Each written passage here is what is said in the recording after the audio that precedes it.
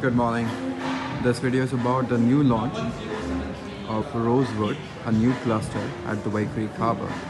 Dubai Creek Harbour happens to be at the center of the city of Dubai in ways that it is only 15 minutes away from downtown DIFC and Business Bay through Al Khail and Russell Khor Road.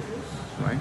It is also 5 minutes away from the new international airport, which happens to be here, and we have opened up a new bridge very recently, which takes you to the international airport out here, and through the Business Bay crossing you can reach the rest of the areas in Dubai like Al Jadaf, Manpul and Karama. So Dubai Creek Harbour covers up the entire city between Business Bay to the international airport within a passage of 15 minutes max, within a radius of 15 minutes max.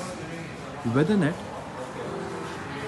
we are recreating the old town area, which happens to be here. The only area which is sandwiched between the island, the marina island of Dubai, and the tallest tower of the world. This has been one of the most wonderful and the most desired project. This is Creek Beach area.